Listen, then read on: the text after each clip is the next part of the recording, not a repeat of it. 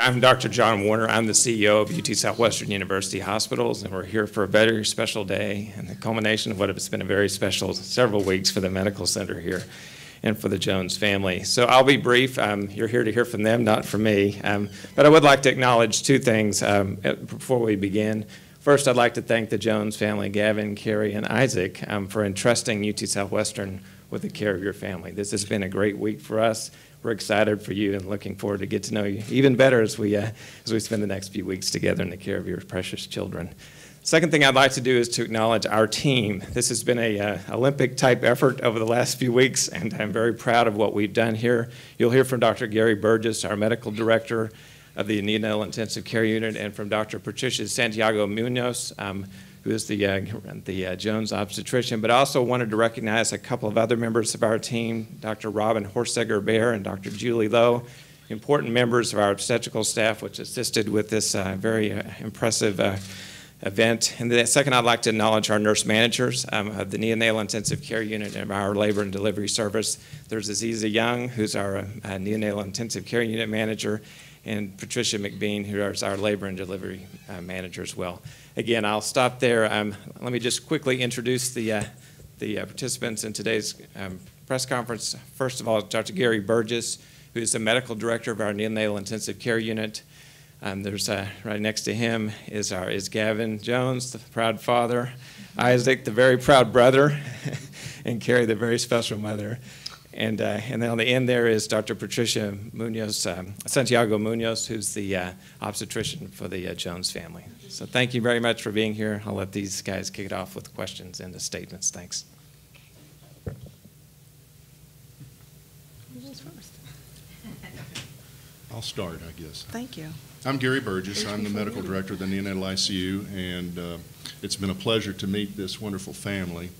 The 5 babies are doing quite well right now. They're doing as expected. We always have little issues in the first week of life with these infants.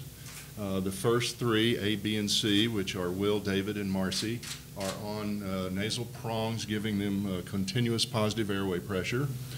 They're doing quite well, and hopefully we can remove those within the next 2 days. Grace, the E quintuplet, is on a mechanical ventilator. It's a conventional ventilator, breathing at a rate of 25 breaths per minute, and is very stable, and we've been able to wean quite a bit so far today. And then there's Seth, the D quintuplet, and he's been the troublemaker, but he's doing quite well. He's very stable. He's on a special kind of ventilator called a high-frequency oscillator ventilator. And I think Isaac here can imitate what it does to Seth. What does he do?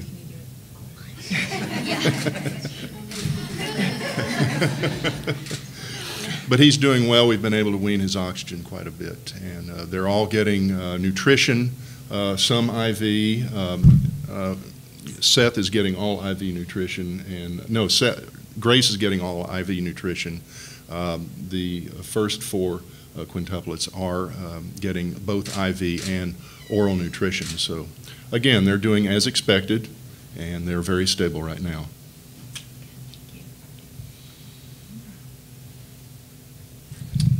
Well, if I'm expected to say something, I will. Like Dr. Warner said, my name is Patricia Santiago Munoz. I'm one of the maternal fetal medicine physicians in our department of OBGYN. And again, it's been my pleasure taking care of Carrie and by association, Gavin and Isaac. I've always told Dr. Burgess that I had the easy job. I was only taking care of 1 patient, and he was going to take 5. So, but then I guess you could say that I took care of 6 for some time. And it was always exciting. I think I owe everything of how well it went, last Thursday really has to do with those ladies back there. Especially I want to thank Aziza, because that woman, the color coordination really, was important, and getting everything the way that it should have been, that morning. We talk about, the special code that we developed, where pages went out to everybody and everybody knew what code 5 meant. And I just felt that even as I was the one responsible for initiating that code, I just thought it was so exciting.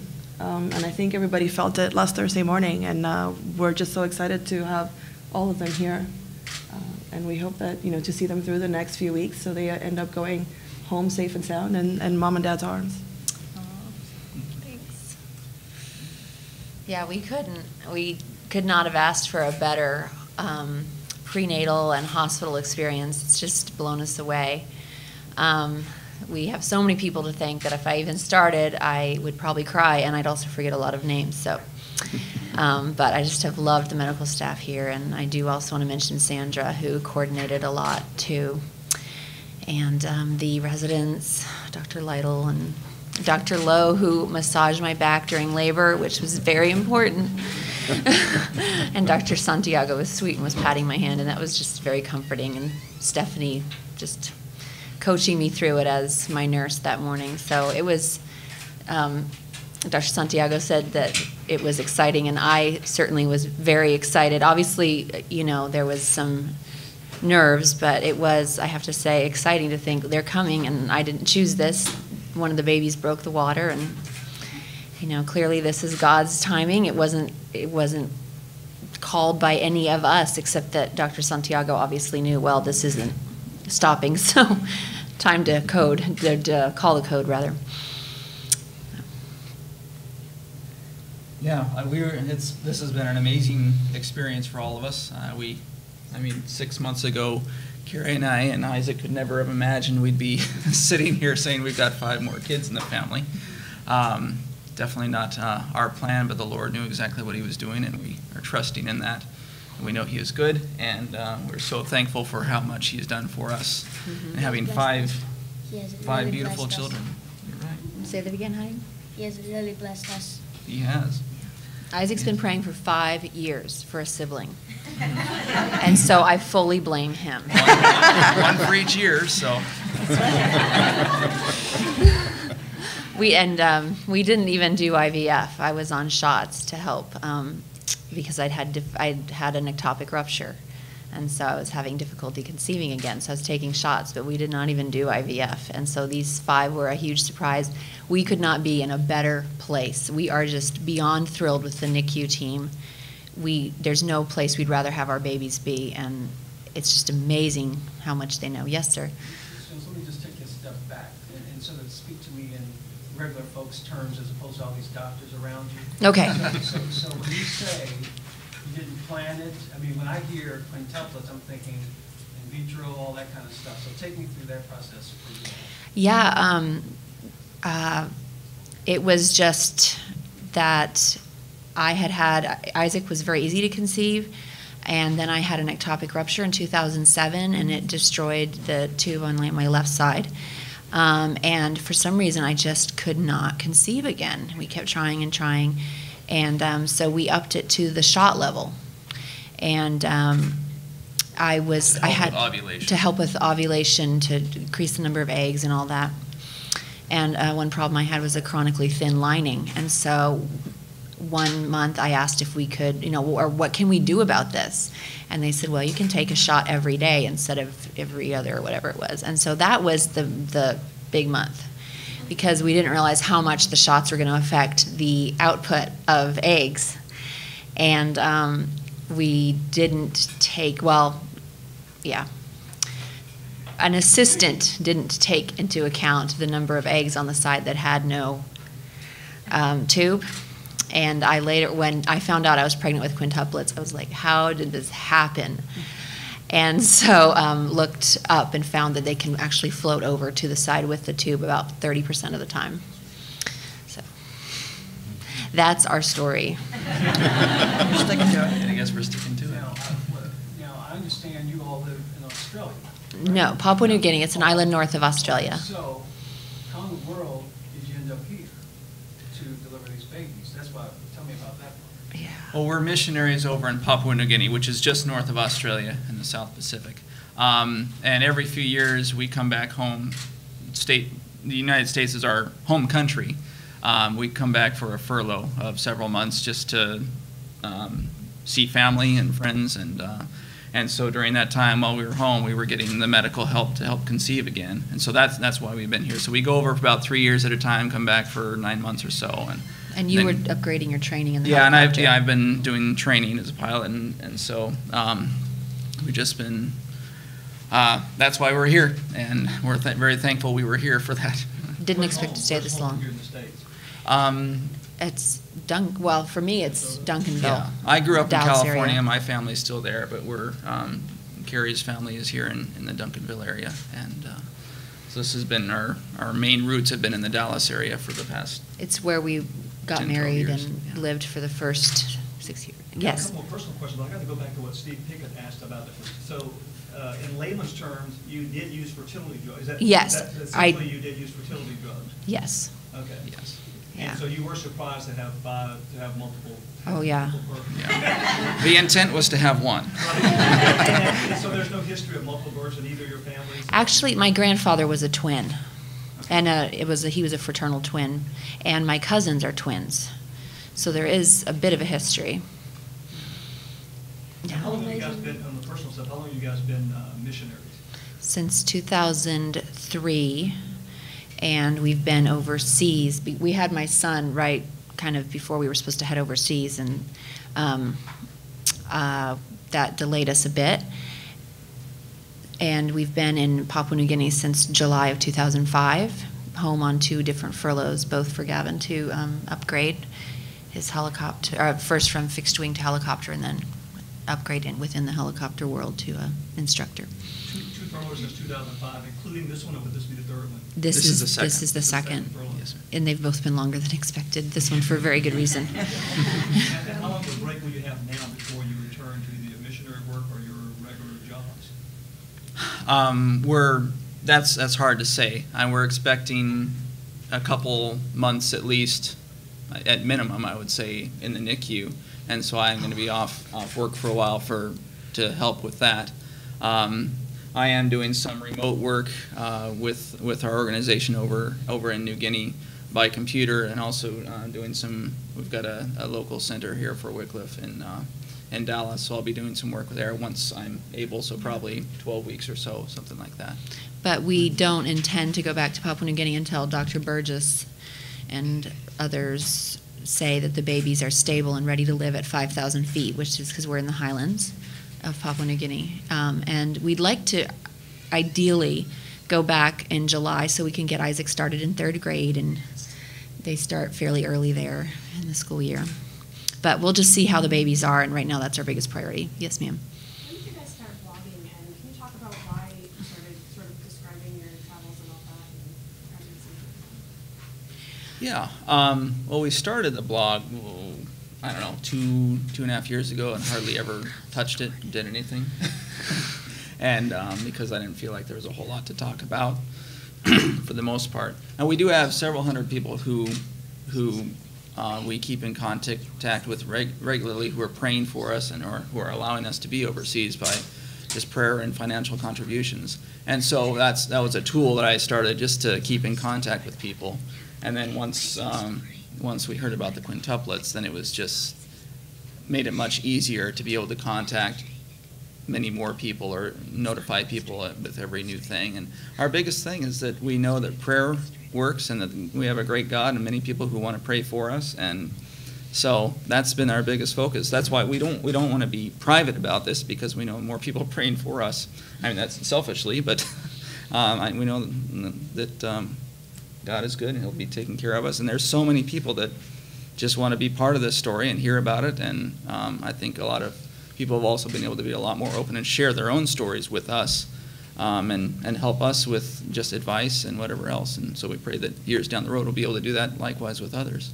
And Isaac has something to say along those lines. Well, it's an amazing story. All this time, it was just amazing. Yeah, he told me it's an amazing story orchestrated by God. Dr.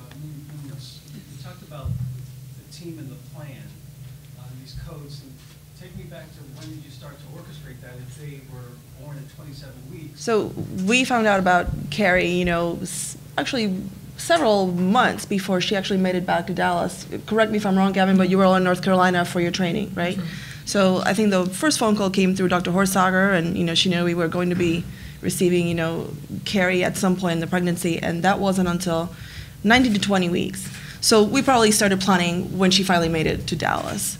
And then I think it was both Dr. Horsager and Aziza Young behind you who kind of took the reins of that whole, how many people do we need to include in all these meetings? And they were weekly meetings for a while, starting, I would say, at around 22, 23, including, separate meetings with, Gavin and Carrie and, for example, Dr. Burgess and Aziza to address specific questions. What if, worst case scenario, you go into labor at 23 weeks, borderline of viability, and that was one specific, session with them.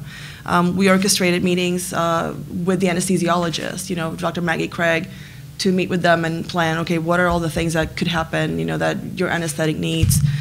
There were meetings basically to cover staffing, things as simple as not just, the physicians and the nurses and the respiratory therapists who are going to be there, but who's going to be the radiologist, who's going to be reading these, the radiology tech, who's going to be taking all the x-rays of these babies when they're immediately born.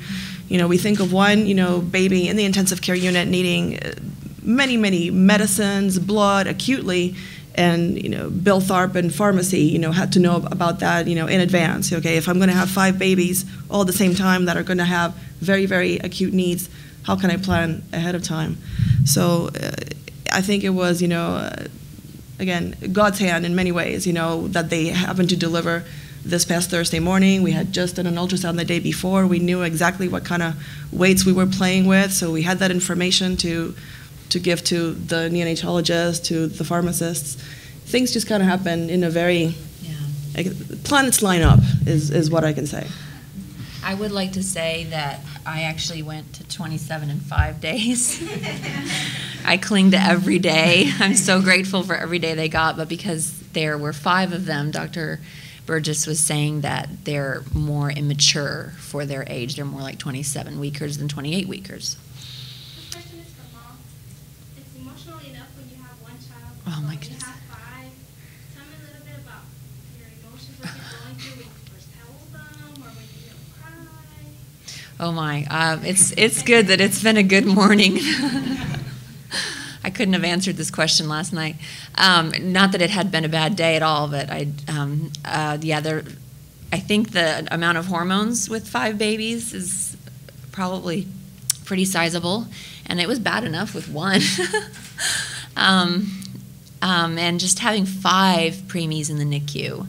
And right now having been really concerned about the 2 smallest ones. My emotions, obviously they vary hugely depending on how the babies are doing, even though really we've been very, very blessed. And I know they're in the best possible care, so I don't doubt that at all. But yeah, I've heard a quote once that you're only as happy as your saddest child.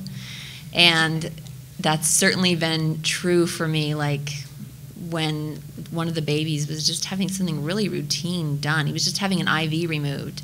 Seth, the littlest boy, he was just crying, but he couldn't cry because he had the ventilator in. And so it was this soundless wail and the crunched up face. And, all they were was just very gently, at that point, all she was doing was just applying a little bit of pressure to his little wrist. But he was so upset that I just bawled with him. So I'm very emotional. But very happy. Got to hold David. That was an emotional, wonderful. I cry a lot out of joy, too, I have to say. Yes, ma'am. How did you guys decide on the 5 names? Can you talk us through the process? Sure. Gary took over most of the process. We've wanted to name. Oh, yeah, what? Well, we just really like the Bible, so we chose to name them Yes. from the Bible and from our family. Excellent answer. That's right. Yep. And Yeah, so we're sticking to that. Which one did you choose, Isaac? Which name did you choose? David Stephen. Yeah, we allowed Isaac to choose one of the names with veto power, of course. And so yeah, he chose David Stephen. I chose Seth Jarrett, and of course Carrie and I worked together on the rest of them. But several are family names, several are just names from the Bible, or ones we've always just really liked. We like them all. So Yeah. They're all either a family name or a biblical name that has a special meaning to us. And Marcy Jane is named after the 2 grandmas. Dr. Burgess, since help me understand the distinctive aspect of this delivery for this facility, for this hospital and your team. Well, knowing that they were as premature as they were, we had a nurse practitioner or a physician, a respiratory therapist, a neonatal ICU nurse per infant.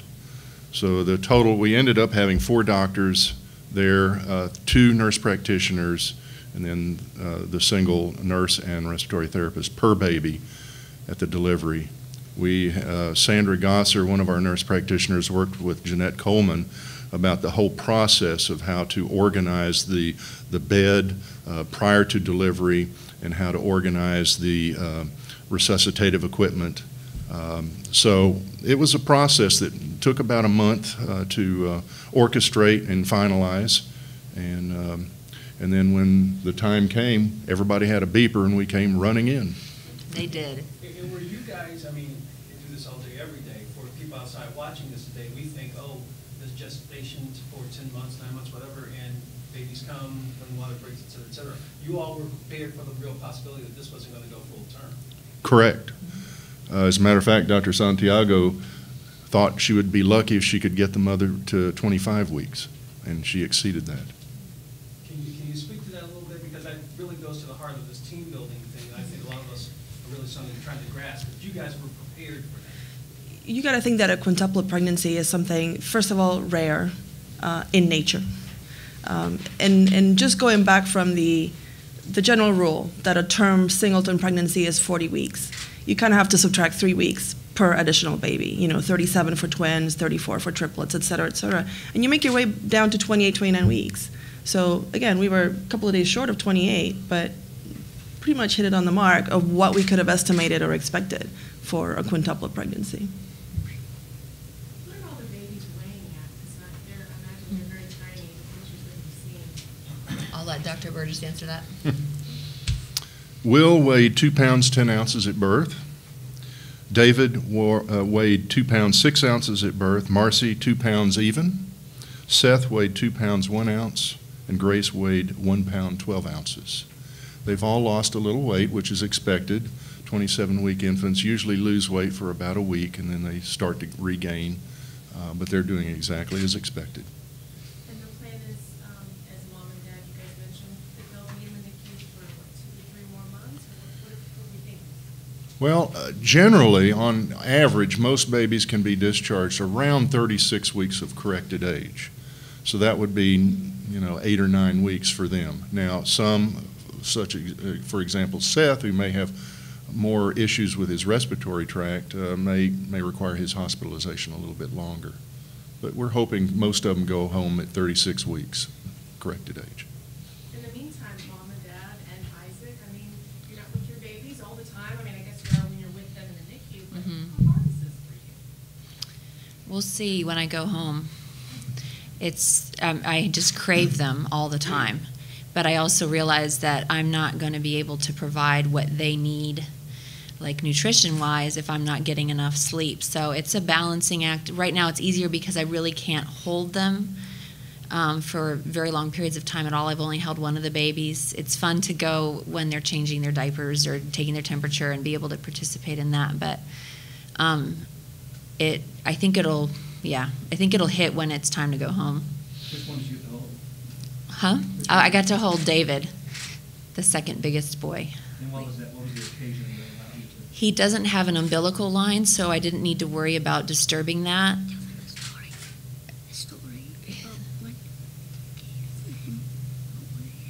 Oh yeah, when I was done with my hour of getting to hold him and had to give him back, he started really crying, and as soon as they got him in the isolette, I could lay my hand on him and he stopped immediately. And then when they had to do, what they had to do with him at that time, and I took my hand away, he started crying again. And it was really precious that he responded well. And during the time I was holding him, all of his stats were like perfect. So that was really exciting for me that he already responded to me, as his mother, or to that skin contact. It was really neat. When do you get to go home? I'm not supposed to answer that question. Because you guys have followers around the world because of your blog, have you been getting large shipments of diapers from people who are just following We're hoping so. We haven't Not received yet. anything. That hasn't happened yet, but there are several companies we know that once they see the children's birth certificates, they'll be able to help out. So, we know that we're going to be going through thousands and thousands of diapers. The books Diaper we've been companies reading, are not among the ones that have offered to help out. I just want to say that. Oh, but yeah, we'd love to help. What about your church or the faith community? Have they come behind you? Yes, we've had our church, our home church, Faith Bible Church in DeSoto, has been very helpful to us. We had so many people say to us, anything you need at all, just let us know. And so our needs are being met so well. We're kind of running out of, as far as just physical, what do we need right now as far as bringing things, so we're just Meals we've been mostly. very blessed by meals, and Mhm. it's been amazing. So. I want to ask this as delicately as possible. We're talking about 5 births. Was there ever the possibility of more, given the drugs, the fertility drugs that were taken? Did it ever look like there might be more? I sure hope not. Is that delicate but clear enough? Yeah, that's a question that we couldn't answer, because we only met, Carrie at 19 weeks. I don't know if earlier in the pregnancy there was ever No, there an was. ultrasound where they thought that they saw more follicles, or... From the very beginning, there were only ever 5 sacs and 5 little beans at the beginning in each sac. And not in each sac, thank goodness. Per sac. We had many sonograms before we got here, and many since we've been here, and each one of them has been pretty firmly 5. They've seen all 5 of them, and so I don't think that was ever called into question once No. we first found out. And when did you first find out? What was the day? You know the day of that? Of course you knew. It was, I think, March 9th. And you were where? I was in North Carolina, and I was just hoping that they would be able to verify 1 heartbeat. And I was feeling pretty sick, so I thought, yeah, there's probably a baby in there. And I bet it's a girl, because I wasn't sick with Isaac. Yeah. Isaac, now you have 5. What do you think? I think it's amazing. I think it's a blessing. It's a blessing from God. So your parents delivered, you wanted a brother, wanted a sister, they delivered with 5. Yes. Ms. Jones, I'm just going to go back to what James was asking, because we're going back to that process of, on that day, March 9th, you're wanting one, you're expecting one. I don't know, who's in the room to tell you, it's more than one, and the response from that? Yeah, the ultrasonographer, when she turned on the machine, I thought she was looking at an ovary, because I've had ultrasounds on my ovaries to see how many follicles are forming and all that.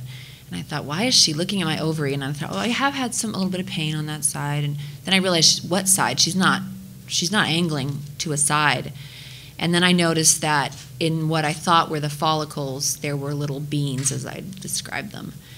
And my brain just shut down. Like, I just couldn't, my reason would not accept that there were possibly 5 babies on the screen. And she said, are you guys expecting multiples? Are you prepared for multiples? Are you guys prepared for multiples? And I said, sort of. And Gavin said, should we be? And she said, uh-huh. And he said, is that triplets? And she I said, is that twins? And then you said triplets, I think. yeah, there were 3 on the screen right then. And she said, I'm thinking 4. And so at that point, I just started praying like mad that one of them would have a heartbeat, because it just didn't seem, I wasn't registering that all 4 could be alive. It just, even though I've read about multiples before, so I'm praying that one of them will have a heartbeat. And so she went from each, baby to baby, each one measured perfectly for gestational age and had a strong heartbeat. And then as she's measuring the 4th, I thought, oh my goodness, please tell me that's one she's already measured, because I saw another one. And she said, and there's number 5. And I just sank into my chair. Gavin's face My was... shoulders have never drooped so low. And I just started laughing. And when she Yeah. said number 5, Gavin joined me, because at that point, what can you do? You just laugh. Dr. Burgess, on that, to that end, could you speak to the sort of the inherent risks of Oh my goodness. multiple births, particularly, I guess beyond twins, triplets, That would be you. quintuplets, and the like? And sort of the odds No, I'm just saying that would be a she question had for 5 you. early on, and she gave birth to 5, except all 5. Well, the risk basically is they're all parasites to mom. They drain a lot of nutrition from mom. Her mom had anemia throughout much of her pregnancy, requiring weekly iron infusions just to try to maintain a low red blood cell count, just enough. So the nutrition component and the oxygen delivery to each of the babies can be compromised when you have multiples, especially more than 3. There's not enough room for normal growth of placentas, much less the babies. So that's the risk. And typically, as was the case with the Jones quintuplets, the first babies are usually a lot easier to deal with in the delivery room, and it's the third and the fourth and the fifth that can be more of a challenge, because again, during the delivery process, things can become compromised, blood flow to the babies and so forth.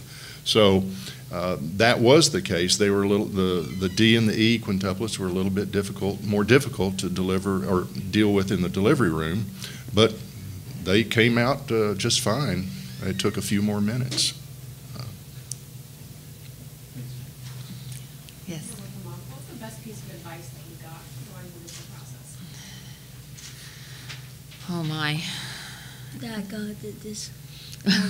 Yeah, that actually is kind of the best piece of advice, because I was not happy about it the first 2 weeks, which now I just can't even imagine, because they're all so precious to me. But people kept saying, God did this, you didn't choose this, He will be with you, and sending Bible verses and stuff.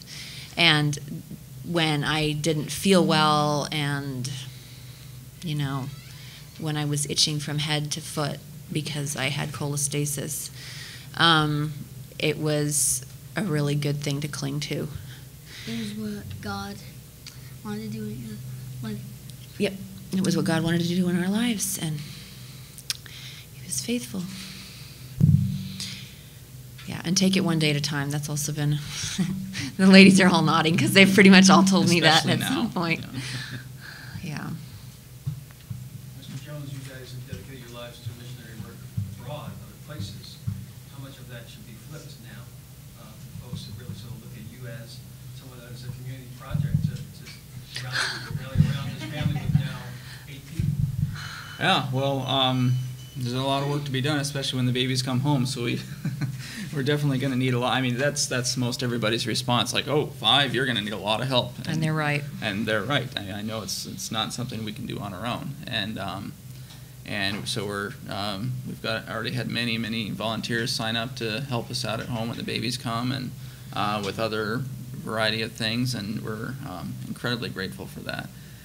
So yeah, I mean, I guess it is an opportunity to be served, and we're that's a humbling thing for us for sure. Yeah. And it's amazing that God planned this through our whole life. It's just an amazing story. Yeah, I could not have imagined this. Yeah. Any other questions? I guess one final. You guys have been married how long? 13 years tomorrow. And you got that?